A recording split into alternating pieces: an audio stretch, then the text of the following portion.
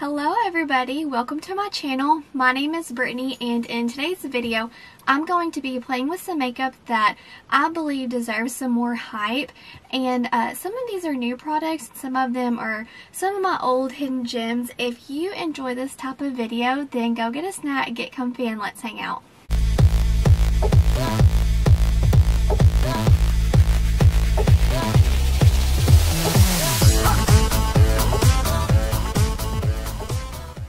We are zoomed in, close and personal. So I'm going to start off with this Maybelline Super Stay Full Coverage Powder Foundation. It looks like this, and this is in the shade 120 Classic Ivory. This is not a new product by any means. I have used this for about 6 years, maybe 7 now, but this is my favorite powder foundation. If I'm in a hurry and if I don't have time to do like liquid all over my face, I will just throw this on because it hides all my blemishes, it controls my redness, but it is super good, and I think it's about $10, but let's go ahead and apply this to the face. So, are you ready? It is got amazing coverage. It blends in really fast too, and it comes with a little applicator, but I just love how effortless it takes, like a short amount of time. It's super easy to use.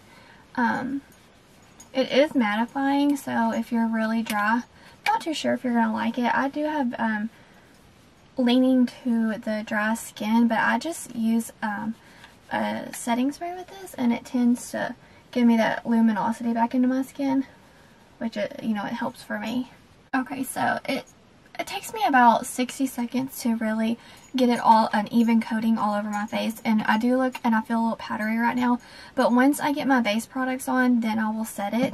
Now if you do use a concealer, use your concealer first before you use that powder, because it would just blend a lot better if you use it before. Next, I'm going in with the Butter Bronzer. Once again, it's not a new product by any means, but it's just one of those old classic hidden gems that a lot of people forget about. If I'm ever in a bind and my face makeup is just not blending out very good, I will always reach for my Butter Bronzer, and every single time it fixes it. It makes my makeup look really good and blended. This is just one of those old staples that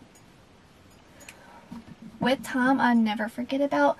I use it all the time, and you can buy it in the single. I just have this little palette that I bought at Target. Ulta Beauty used to have them, and I believe Walmart has them, but I think Target still carries these. Now the highlighter falls out. It's not the best quality, but it's still an amazing product, and for $10 you get 3 amazing products. For blush, I have been using the Butter blush from Physicians Formula, and I use the one in this palette. It's right in the middle. This is in the shade Butter Blush Beachy Peach, and in my opinion, this is a dupe for the NARS Orgasm. I did have that palette. I decluttered it because mine got hard pan, but I did enjoy it. But honestly, I didn't repurchase it because this blush gives me a gorgeous glow within. It does have a little bit of shimmer, but I just love the Physicians Formula blushes. They're amazing. I do have this one from Physicians Formula. This is the Butter Blush in the shade Vintage Rouge. This is beautiful as well. This is more of a mauve tone. They're both, in my opinion, flawless. I really enjoy them. Like I said, they're older products, but don't forget about your older products. Go show them some love because they are amazing. So next, for highlighter, I have been absolutely loving the Glamlite highlighter in the shade Pina Colada. This released with their drink collection. This is a gorgeous highlighter. This is really inexpensive as well, but it can get really blinding, as you can see, and I do have my beauty lights turned down so it doesn't wash me out, but it is seamless. It really, honestly, it applies similar to the Charlotte Tilbury in the Nudegasm face palette. I do enjoy it, but just letting y'all know, give Glamlite a chance if you have not. It is an indie brand, but that does not mean the quality is any less than. It is amazing, and this has become one of my go-to highlighters. So once I apply my powder, the bronzer, blush, and highlighter, then I will go into my setting spray to kind of, because there's so much powders going on, I will soak my face in this and then kind of use a beauty sponge to press everything into the skin. So I've just been using this, the Morphe. They did a collaboration with Sour Patch Kids. This is it's scented like watermelon, but I think that, hold on, this is pretty stout. It's really good, but I do prefer just the original scent that they have.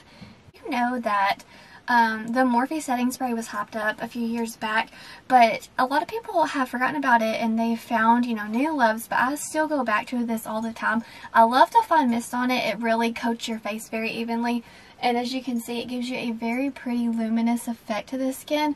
And once I spray it all over my face, I just kind of go in with a powder just to like press it into my skin like this.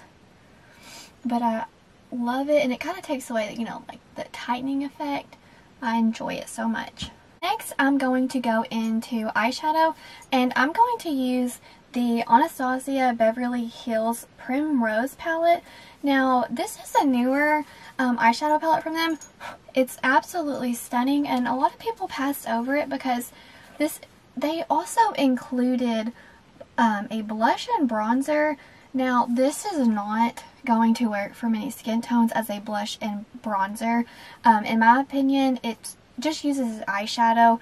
It looks completely orange on your skin. It is not a good tone for any skin tone in my opinion.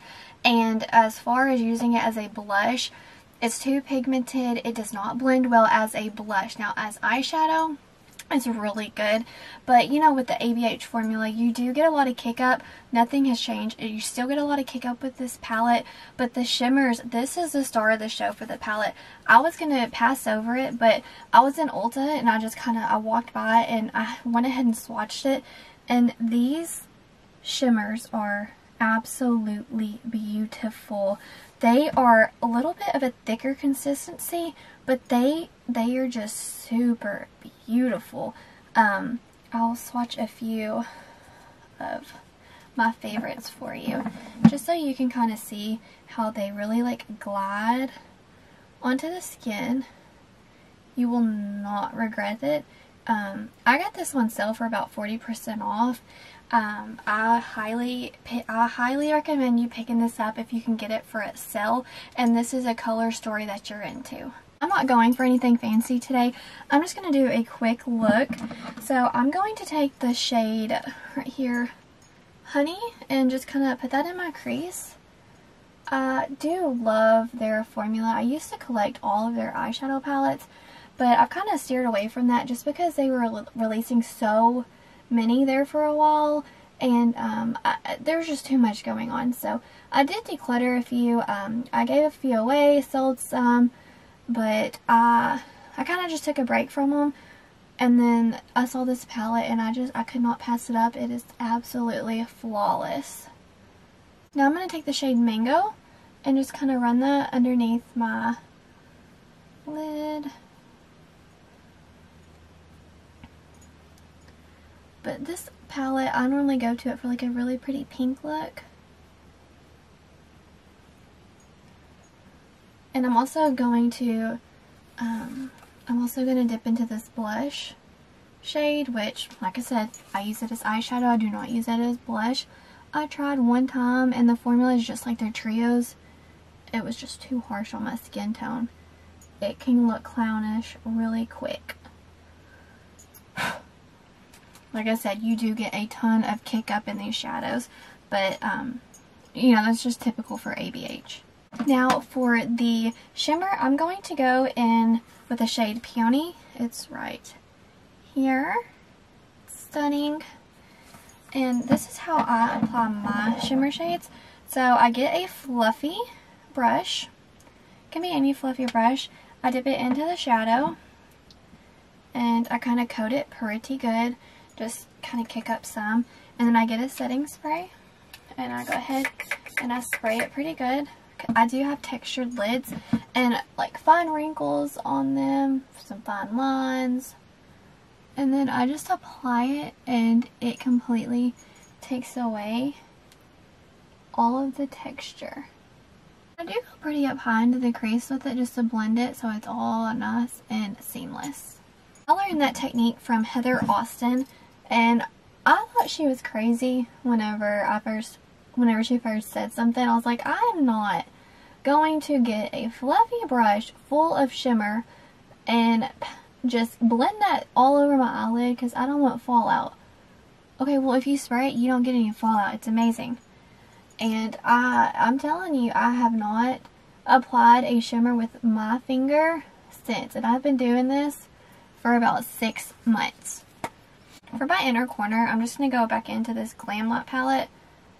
It's just a beautiful inner corner pop for me. Going to highlight the brow bone to give that lifted look effect. I'm going to dip in the shade Deep Berry just a little smidge to deepen out that outer corner. Now with ABH, you're going to get fallout. Just wipe it away. I always recommend doing your eyeshadow first if you do not like fallout, because with this formula you will get it, but it all wiped away. No, I don't have any glitter marks on my face, and that's the way I like it. The last product that I would like to talk about is this Dose of Colors Liquid Matte Lipstick in the shade Supernatural, but honestly, their entire line is beautiful. I love all of their lipsticks. This is just the one I typically go to. It's like a beautiful, a cool tone nude. I typically do not go for liquid lipsticks, but this is super comfortable on the lips and creamy. Whenever it dries down, it can transfer just a little bit. Like if you're drinking out of a straw or something, you're gonna have just a little bit of color on there, but whenever it dries down, it's super comfortable. It's like you don't get like, you know, the butthole lip thing. That's not gonna happen. But I really enjoy this formula, and a lot of people, they don't talk about Dose of Colors anymore, but they have amazing eyeshadow palettes. And then once again, with the highlight for me, it is definitely this liquid lipstick. I'm just going to add a gloss on top because I typically always go for like a glossy lip these days. Just like ColourPop lip oil in the shade Dewdrop. And to finish it off, I'm going to go back into that powder that we started with, and I'm going to just kind of like clean up under my bronzer and just get it nice and snatched. I've been dipping into this a lot, so there's a little bit of kick up on it. Just one last set, and then I'm going to go back into the setting spray just lightly because I can get carried away.